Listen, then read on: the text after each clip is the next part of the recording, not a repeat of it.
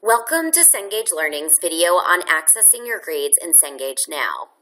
This is an installment of the Digital Course Support Self-Training video series for students. Our agenda for this video is to show you how to access your grades in Cengage Now. You can keep track of your grades in Cengage Now using the grade page. To get started, click on the grades link from the navigation bar at the top of the page. From here, you can keep track of your grades with a variety of sorting options that help you find specific grade information quickly. In addition to clicking on the grades link, you can access your grades from the course page by clicking the grades button for a specific course in the Go To column. You can change how you view your grades by clicking the See Results for Assignments in Course section or Study Tools selector just above the grades table. If you use the Assignments in Course section drop-down, you'll be shown the score and status for your graded assignments. This view also allows you to generate analytic reports and organize how courses and sections are displayed in the grades table. If you're enrolled in multiple Cengage Now courses or sections, you can use this drop-down menu to choose how your courses and sections are organized in the grades table. If you select the Assignments in Course section view, you'll see a table that provides information on your graded course assignments. Across the top of the table, you'll see the course, instructor, overall grade, and the link to your gradebook analytics. Within the table, you'll see the assignment name and score as the number of points that you earned for correct answers out of the highest possible score. In a separate column, you'll see the same score as a percentage of the highest possible score.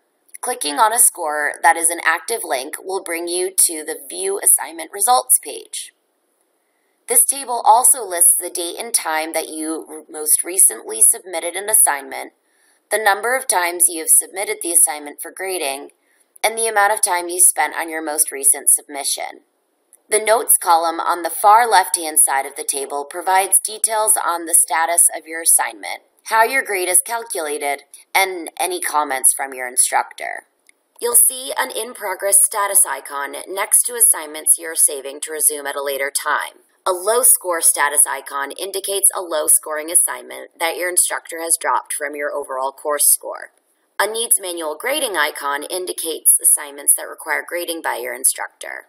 Selecting Gradebook Analytics opens an overview of your course performance and helps you quickly find topics that require additional study. Some reports also contain data on global results, so you can compare your scores against the national average.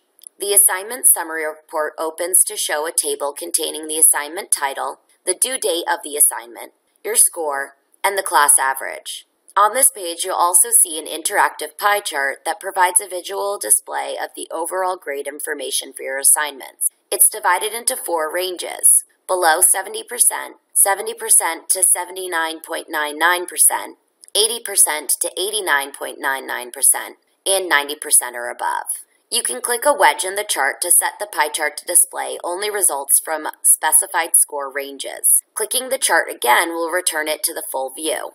You can similarly remove or add a score range by clicking a grade range dot in the color key above the chart. Clicking an assignment name in the assignment title column brings you to the question summary report for an assignment.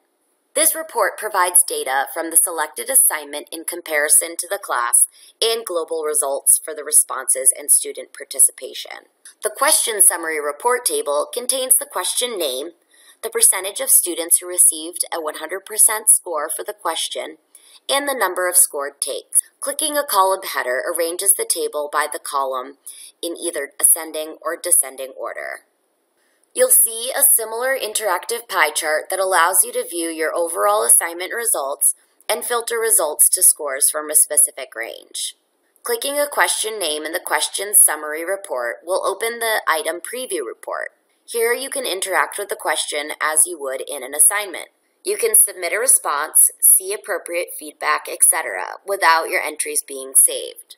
Our bar graph also appears that shows the distribution of takes within ranges of scores. To return to the previous report, simply click the Go Back link. Back on the Gradebook Overview page, you can also open a view of the Grades page that displays details and your progress for any content you have accessed from the Study Tools page.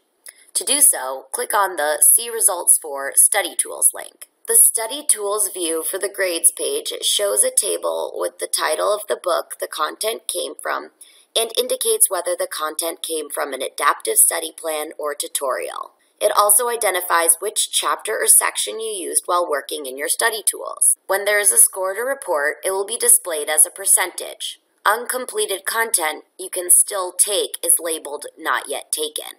Any work that you have done that cannot be electronically graded by Cengage Now is labeled Not Gradable. You will also see the date and time when you most recently accessed this particular book content, your number of visits, and the length of time you spent working on it. Thank you for taking the time to review this self-training video. We hope you found it helpful. Please make sure to check out our other self-training videos and resources for more help with your Cengage digital products.